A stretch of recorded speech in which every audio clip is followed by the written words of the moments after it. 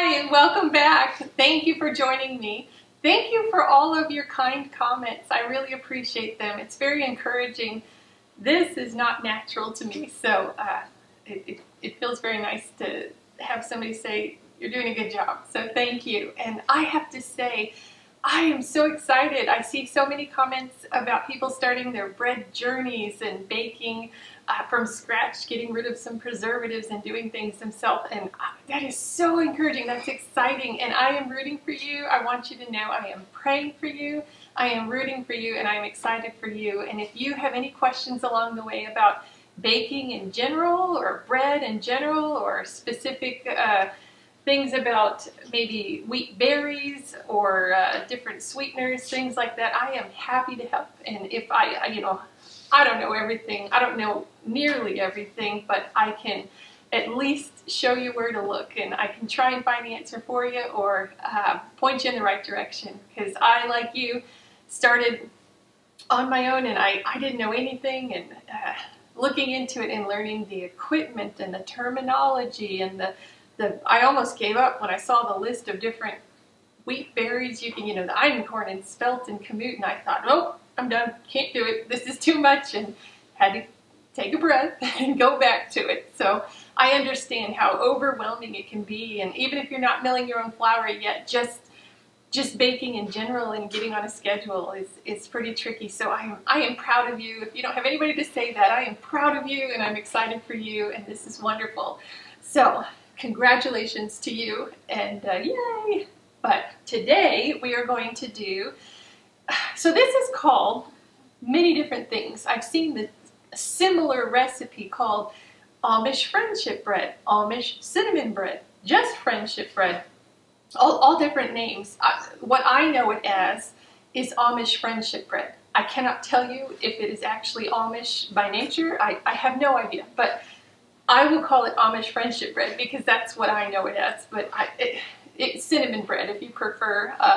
It is decadent. It has a lot of butter and sugar in it, so it's a treat bread, and it's also a neat one because it's a batter bread, and there's no rising or yeast involved, but it comes out as a nice loaf, and you get 2 loaves, so it's perfect to have for your family and to share one with somebody who's in need or somebody you want to bless that day, or you can freeze it for later. I have frozen it and got it out when we had a rainy day, and it's just as good. So I hope that you enjoy it as much as we do. And my daughter did say, you make everything cinnamon. Everything is cinnamon. So maybe this will be my last cinnamon for a while. I hope next week we can do a tiramisu or some scones or something. And I have a delicious dinner roll recipe I'm excited to share with you. So join us on the Amish friendship bread adventure today. All right, for this recipe, we are going to do 2 cups of room temperature butter. You want the butter room temperature because you want to really take the time and cream your butter with your sugar, whether it's honey granules or white sugar. You really want to make sure that they incorporate together and are nice and fluffy and mixed in, especially honey granules. It takes a little bit longer to get them incorporated into butter, so room temperature is better. Not melted. We don't want a liquidy mess here. Just room temperature. If it's too hard, it'll take forever to get incorporated. Okay, so 2 sticks of butter, 1 cup. 2 cups of sugar of your choice. Remember, if you use honey granules, maybe a little bit more, just because the granules are a little bit bigger, so they take up more room in the cup. 2 eggs, 2 cups of buttermilk. If you don't have buttermilk, 2 cups of regular milk with 2 tablespoons of white vinegar or 2 tablespoons of lemon juice. Mix it up, let it sit for a while, and then add it in.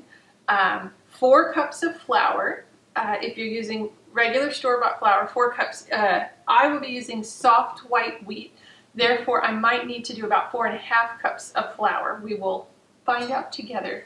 Every time it's different, but soft white wheat, because there's no yeast in this bread, which is funny to call it a bread, because to me bread is yeast. So soft white wheat, 4 cups, and 2 teaspoons of baking soda. We're going to mix it all together, and then you can either line your pan with parchment paper, line it with some butter, and dust around some flour in there so the cake pops out really, or the bread pops out really easily. And this is the USA pan that's already coated with silicone, so you don't need to do anything with it. So we're going to bake at 350 for, you know how I am, 45 to 50 minutes because everybody's oven is different. So we will get started. I'm going to try and find my spatula that I have. Here it is. 2 sticks of butter. And we really, really, really want to take the time to let the sugar, the honey granules, and the butter incorporate together.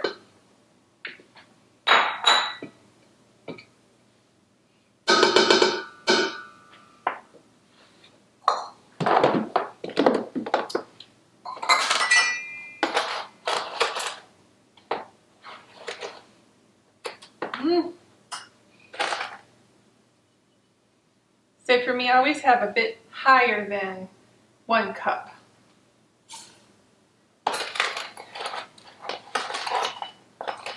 I need a deeper container so that I can really dip my cups in and not have to scoot them around.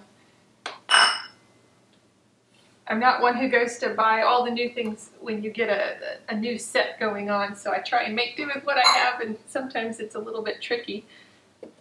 This is better if you're going out to buy stuff. This was Walmart. It's just Rubbermaid. It's cheap, but they're deeper and it's wide enough you can fit your cup in here and scoop, and it's deep enough you can really get it to the edge and fill your cup easy. This is too shallow, so I'll work on that. Maybe next time I'll have a new one. Okay, so I'm just going to turn the mixer on. I don't know how long this is going to take, but I'm not going to stop until it's really incorporated and I don't see gritty sugar anymore.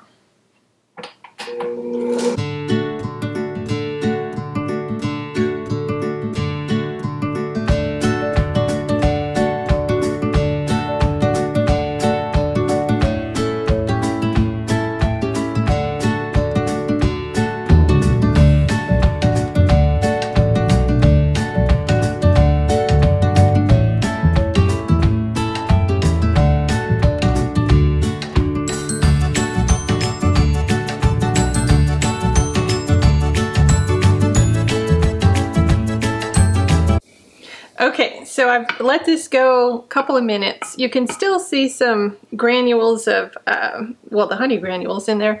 I'm going to let this go another minute, but I wanted you to see an idea. Even if you stopped right here, this is probably good. I like to mix it a little bit more, and it's going to mix obviously with the milk and the other things, but you really, really want to get the butter nice and fluffy and mixed in with the sugar as best you can.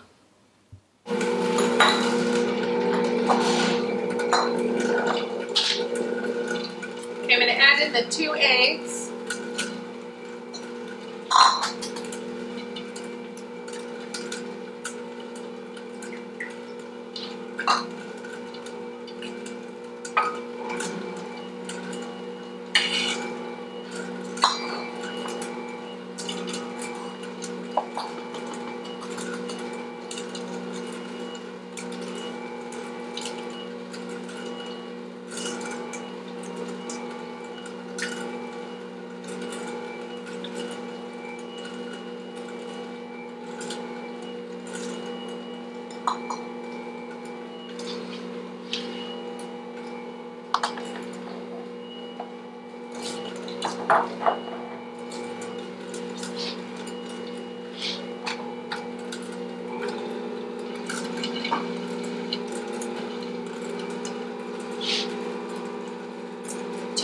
Buttermilk.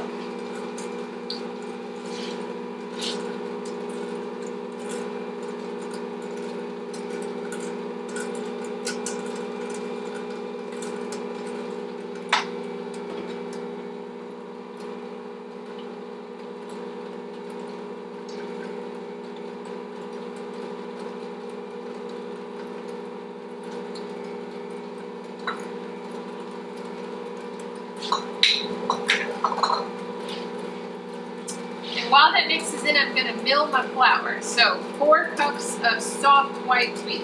4 cups after it's milled, not 4 cups of wheat berries.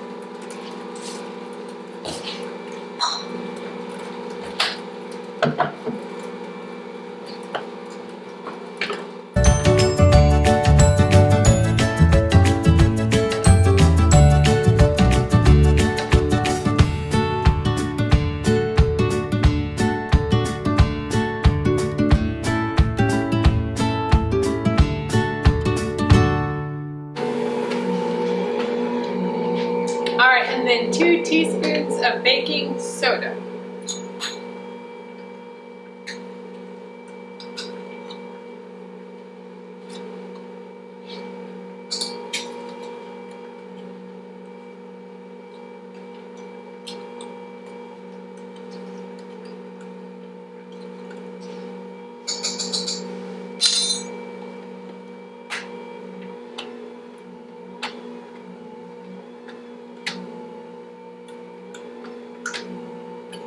So I put my 4 cups in of soft white wheat, and I'm thinking of doing another half a cup.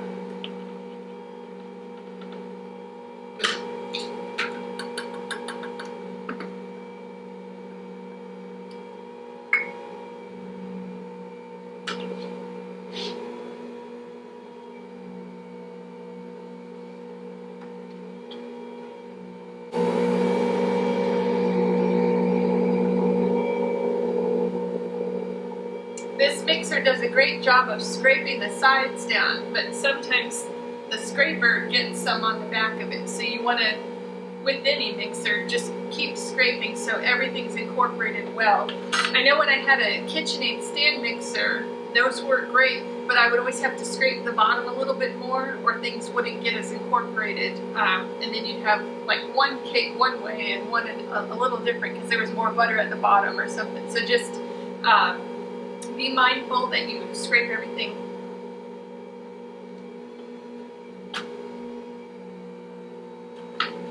This is the rest of the half.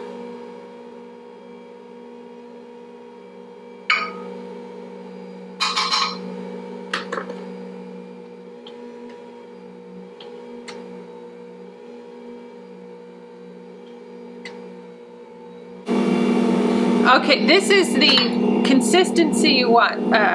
Much thicker than a pancake waffle batter. It's going to be gloopy, and if you didn't mix your butter in, there will be lumps of butter, but they will bake out. This will be delicious bread, but this is about what you're going for consistency-wise.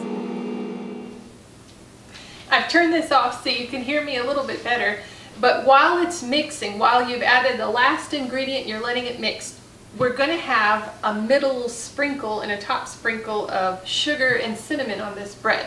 So what you need is 2/3 cup sugar. Again, I'm using Honey Granules, but whatever you use, 2/3 cup. And then my suggestion is 2 teaspoons of cinnamon, but if you like more or less, that's fine, or if you want to switch it out for pumpkin pie spice or whatever, but I like cinnamon, so.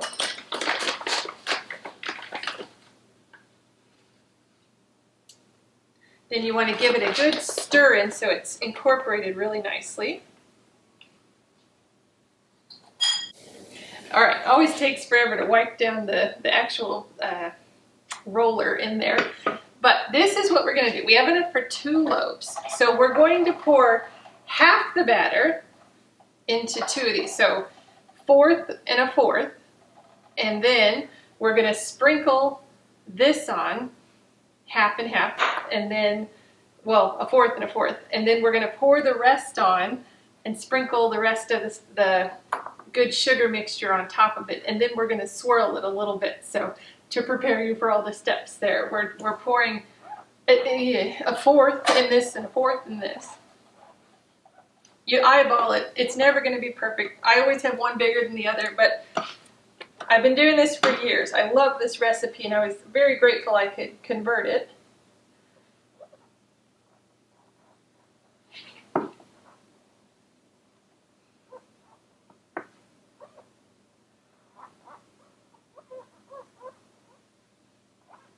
You hear that?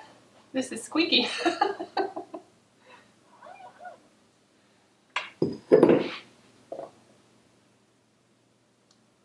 So I'm just trying to get it into all the corners here.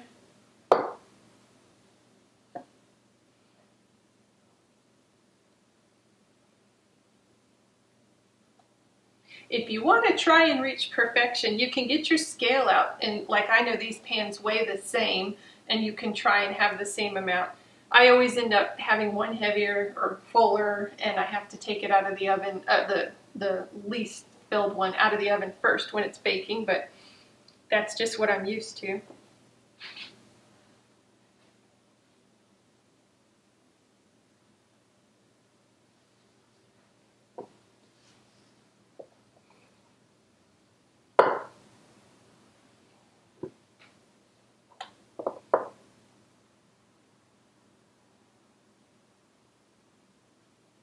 Okay, so I've got ish a fourth in here.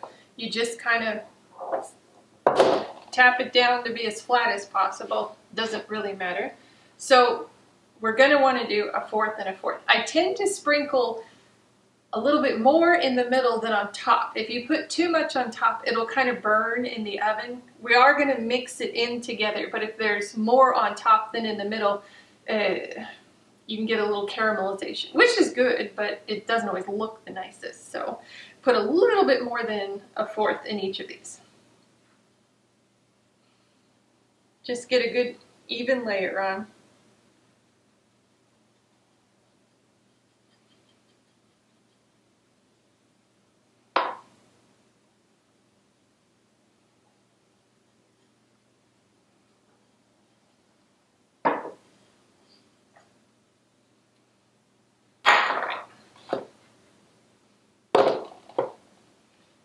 Kind of shake it down. Ooh, the cinnamon.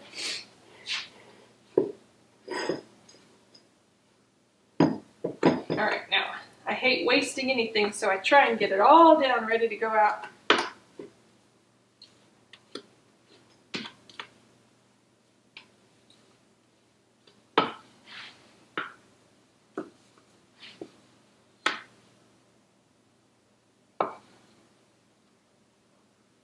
With the layer of cinnamon sugar in the middle, it can be a little tricky to try and flatten with the spatula because it'll pull off of the sugar layer, if that makes any sense. So just be patient.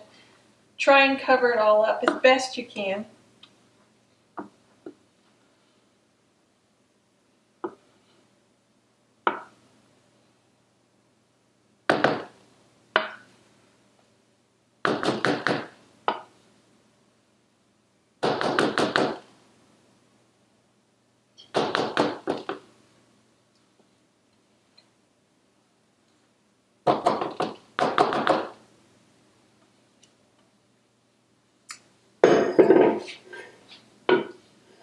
You know what I didn't do is preheat my oven.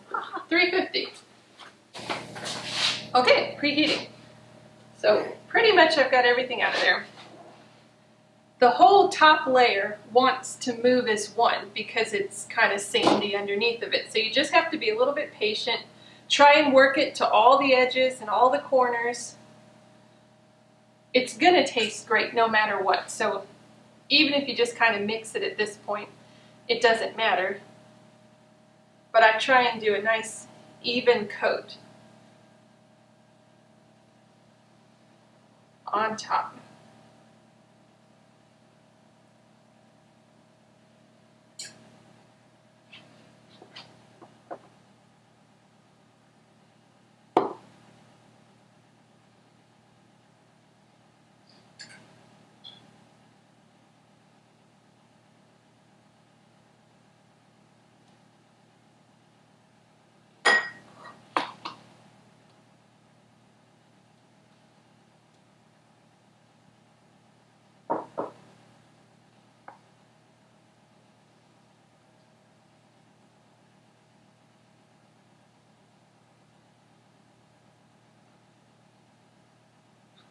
Yep, so I think this one's my one that's more full.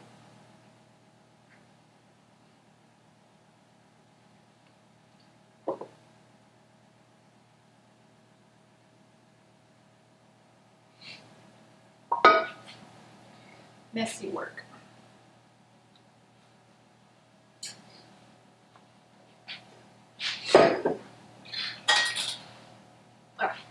Okay, so then evenly split what's left of your sugar cinnamon mixture and sprinkle it on top of each. Just a nice coating if you can. Try not to have it all in one spot.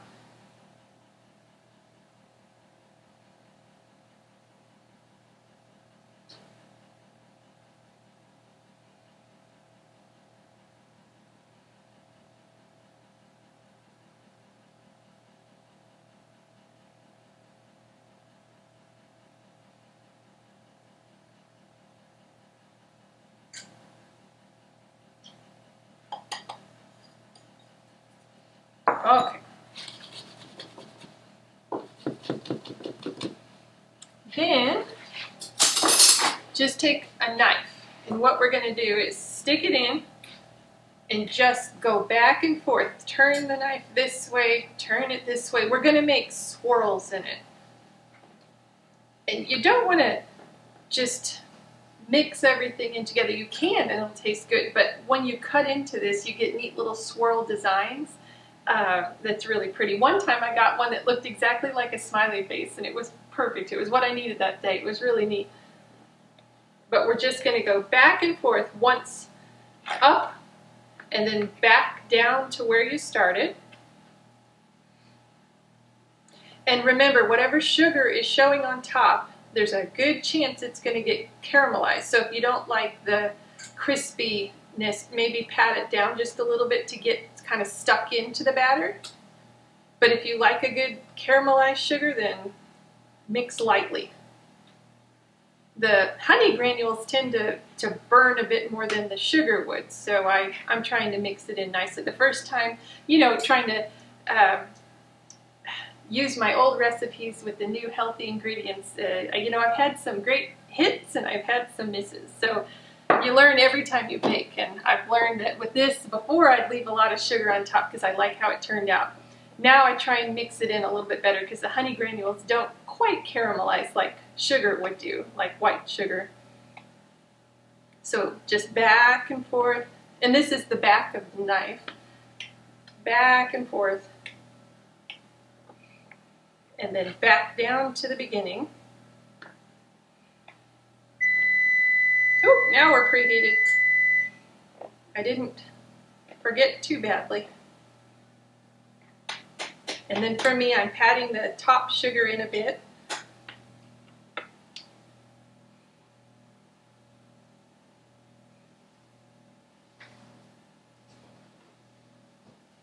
And we are just going to bake these at 350 for 45. I check on them at 40 minutes. See how your oven is. The basic time is 45 to 50 minutes. You want to be able to stick in a toothpick or something. I have my little handy cake batter testers and make sure that nothing's coming out. And if you're like me and one is heavier or fuller than the other, test this lighter one first because it'll come out first, and then you might need a couple extra minutes on this one. If you're amazing and you nail it and get the right measurements in each, then good on you, and teach me how you do that. So, doesn't look like much now, but boy oh boy is this going to bake up and taste so good. So I will see you in 40 to 50 minutes.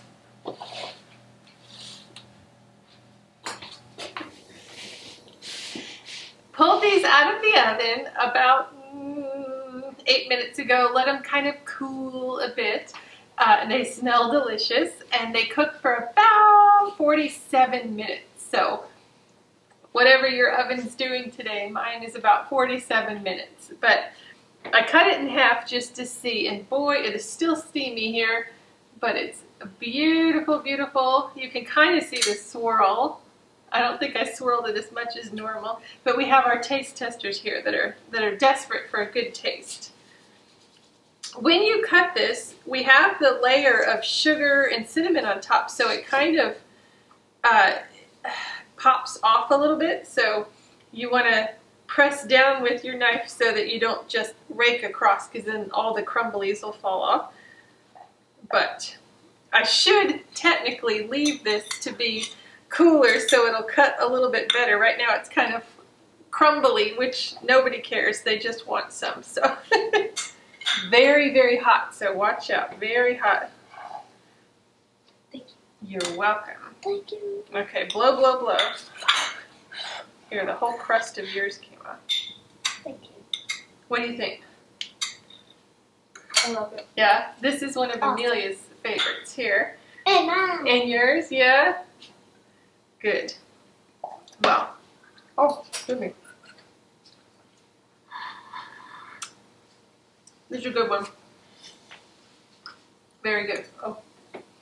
Well, I hope that you enjoy this. And again, I'm praying for you. I'm rooting for you with your new bread baking adventures and goodies. And I will see you next time. I hope you enjoy this recipe.